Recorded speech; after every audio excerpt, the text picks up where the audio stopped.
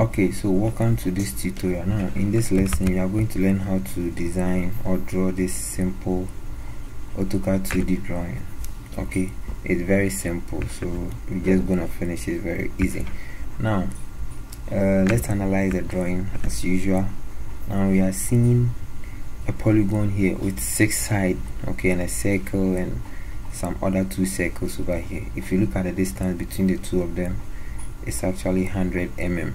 Now you can also see the radius over here, which is 30, and the edge or one side of the polygon is 20, which is the hexagon is 20. You can see an arc over here with radius of 60, the same thing up here. If you come here, you can see the radius, this radius is 20 mm, and the inner circle diameter of 20. So it's very simple. So let's start from this side by drawing our circle and our polygon. So to do that, just go to, let's draw the circle first. Circle center radius. Now you click anywhere on the drawing area. Now you can see the radius of the circle is 30, so we just enter 30. Okay, now it's small, so you zoom out to become big. Now there's a polygon with 6-sided figure. So for you to get a polygon, go to your draw panel, you click over here, you select the polygon.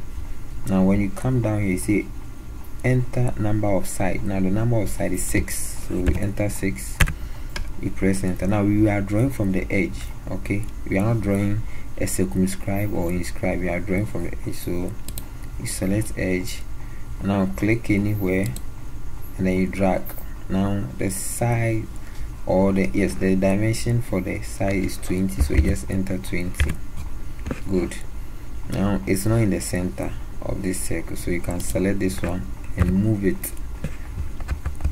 After selecting, you can either use the shortcut M, or you can click on this move, and then you select the base point, which is the midpoint, and then you just bring your mouse to the circle over here to give you the center, and then you click for it to be in the center. Good. Now the distance between these 2 circles, this and this, is 100.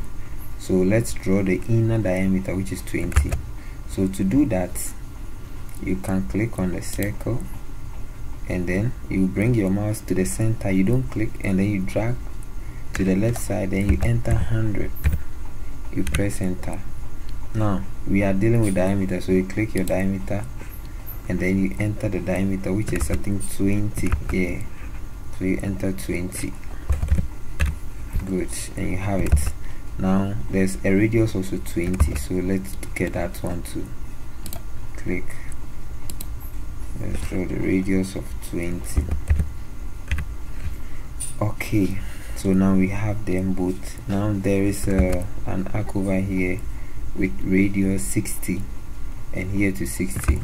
So to do that, you go to the circle, this arrow down, you click on tan radius, tangent to this with a radius of 60. So you just enter your 60, specify radius, you enter 60, and then you have it.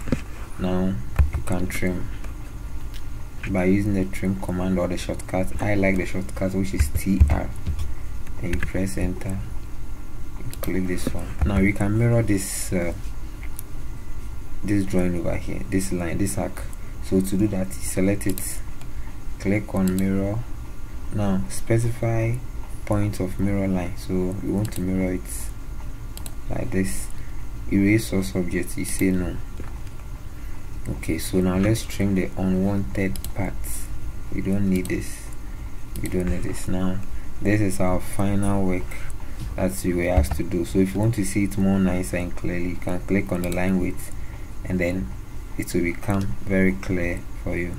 Thank you for watching this tutorial. Please subscribe, and then leave, if you have any question, you leave it in the comment section below, and then I'll answer you. Thank you for watching. Once again, see you in the next tutorial.